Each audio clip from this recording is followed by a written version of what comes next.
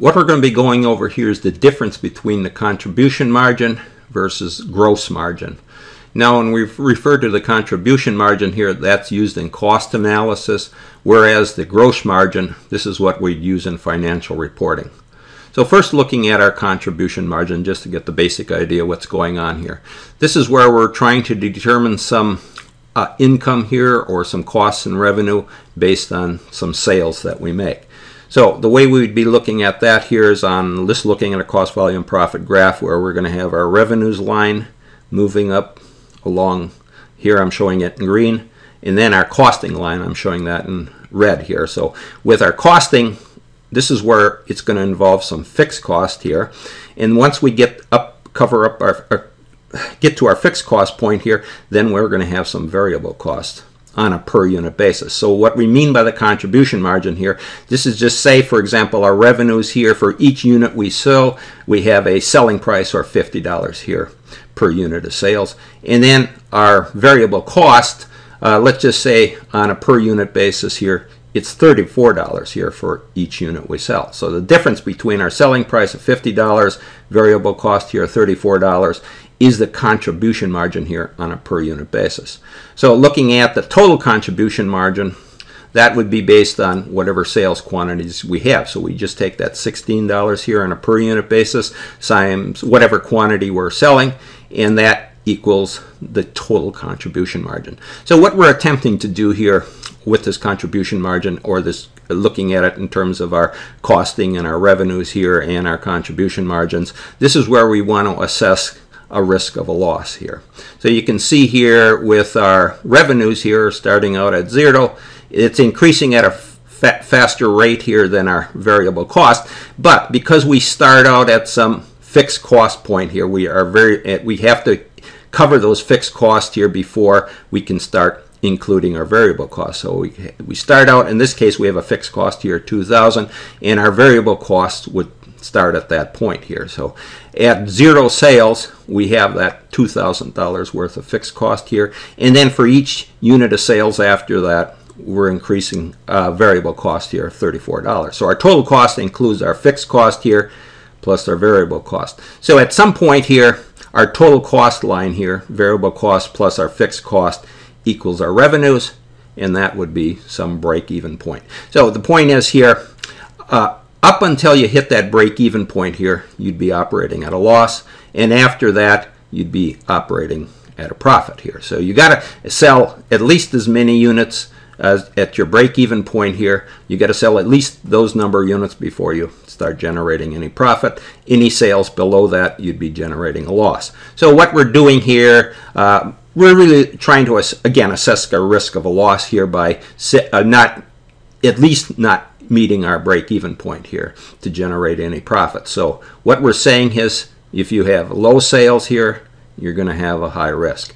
What we're doing here with this contribution margin here, when we'll look at it on for our comparison purposes between our gross margin here, the contribution margin really indicates how much revenue is available to cover our fixed cost. Beyond that, it's how much profit we're generating, the difference between our revenues and our total costs.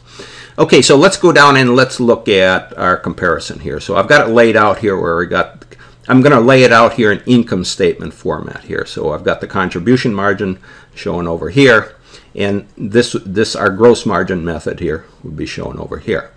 And again, the contribution margin, that's used in our cost analysis, gross margin in our financial reporting.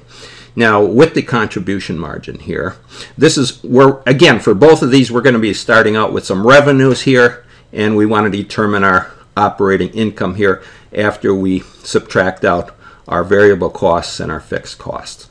Okay, so for comparison purposes, let's just start with our contribution margin here. And look at it. So we're going to have some revenues. Let's say it's $1,000 here in revenues.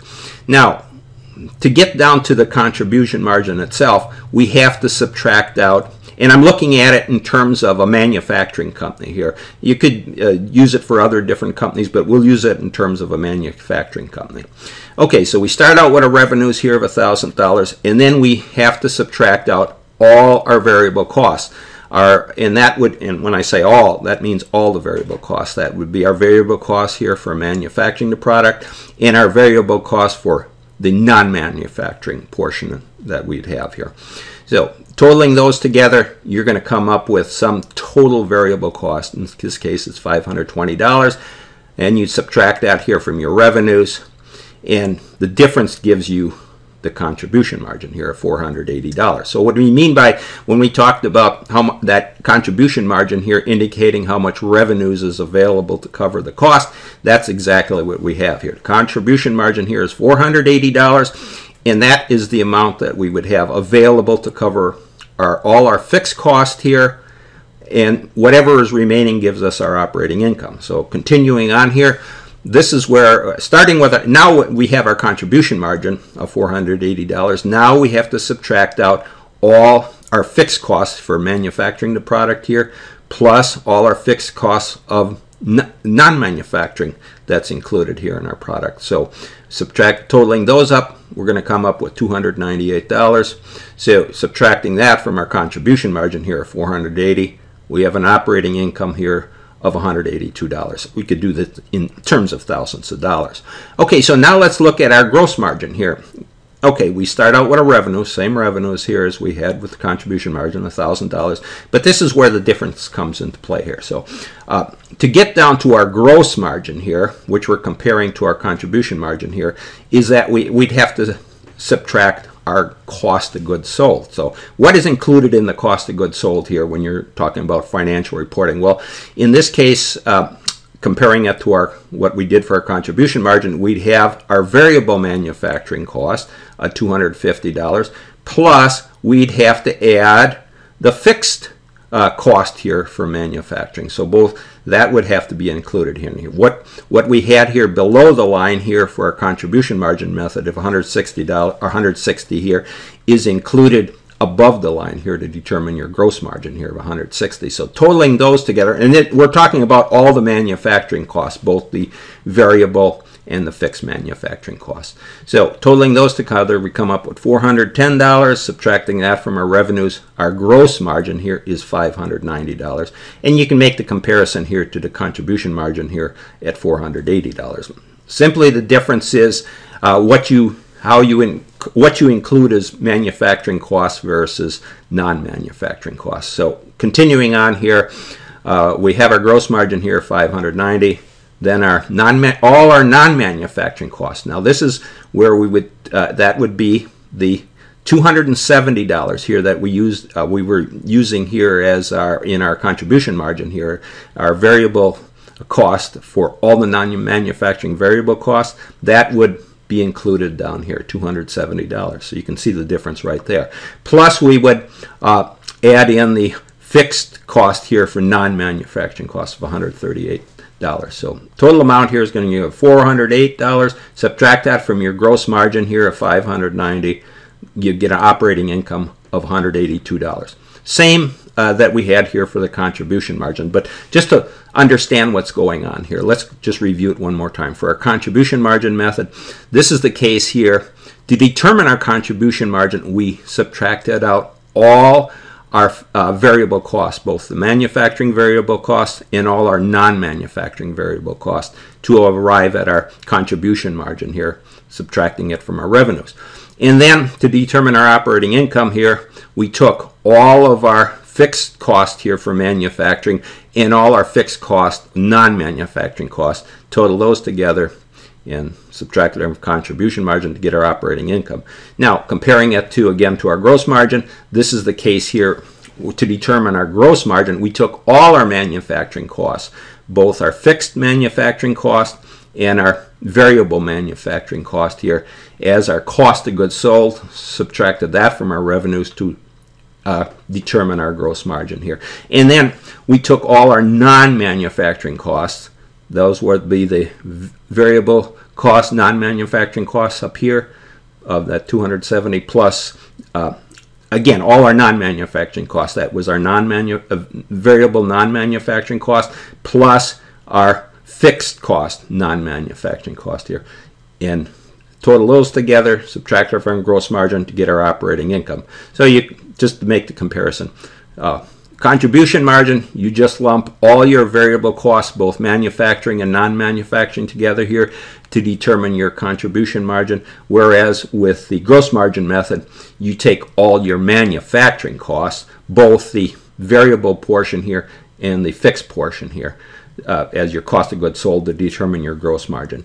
And then the other thing is here with our contribution margin, we took all our fixed costs here, both manufacturing and non-manufacturing here, subtracted that from our contribution margin to determine our operating income. Whereas with our gross margin method, this is where we took all our non-manufacturing costs here, both our variable non-manufacturing cost and our fixed cost here, non-manufacturing cost here, subtracted that from our gross margin to determine our operating income. In either case, we come up with the same operating income. It's just a matter of how you handle your manufacturing costs, both the variable cost and your fixed manufacturing cost, and your non-manufacturing cost versus your manufacturing cost. So just remember, this is based on a manufacturing company.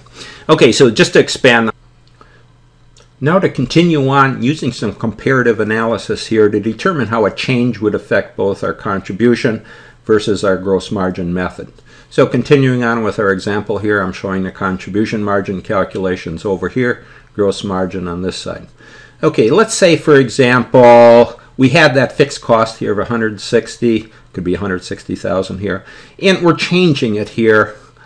Fixed manufacturing cost here down to 50, from 160 down to 50. So looking at our contribution margin here, that's a below the line change here. So it isn't going to affect our contribution margin here of 480 that we calculated. All it's going to do here is affect our operating income here because we're reducing our fixed manufacturing costs. So our operating income is going to go up from 182,000 to 292,000. So you're really looking at, is your change affecting, is it above the line change or below the line change when you're looking at the contribution margin?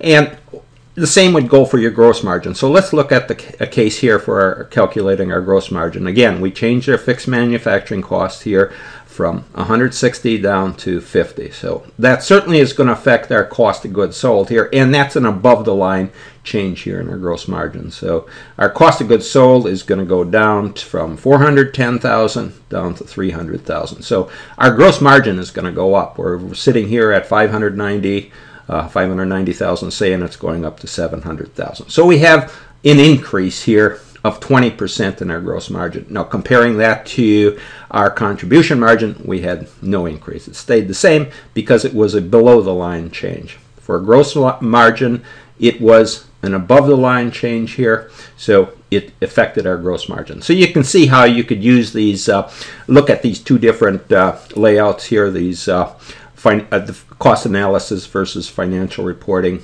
the income statement type layouts, and how you could make the comparison here simply by looking at different changes here in your variable cost, your fixed costs, and whether or not they're above or below the line here. So going back to our example here, our gross margin again increased here to from 590,000 to 700,000, and the fact is our operating income went up as well, just as it did using our contribution margin. It was above the line change, but it did increase our operating income from 182,000 to 292,000. So ultimately, the operating income stayed the same. The only thing that changes is either your contribution margin or your gross margin amounts. And you can look at them in terms of percents or dollar figures or so forth. But what you want to do here is look at, is it an above the line change or below the line change when you're making a comparison between your contribution margin calculations and your gross margin calculations.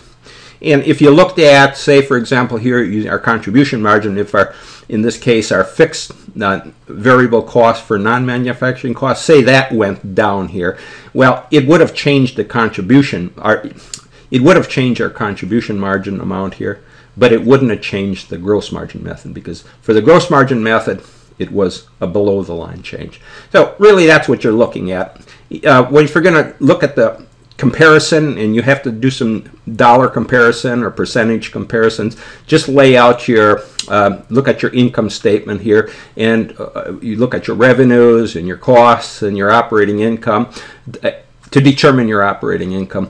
And then you can look at it. Are these changes above or below the line? How do they affect your contribution margin? In this case, the contribution, using a contribution income statement, or the gross margin here, using your income statement layout here for your gross margin. And you can cross-check between the gross margin percentages and dollar figures versus your contribution margin percentages and dollar figures. Just remember, are they below or above the line changes, and how do they affect the other, looking at the contribution margin, how does it affect the gross margin, and vice versa, how does it affect the gross margin here?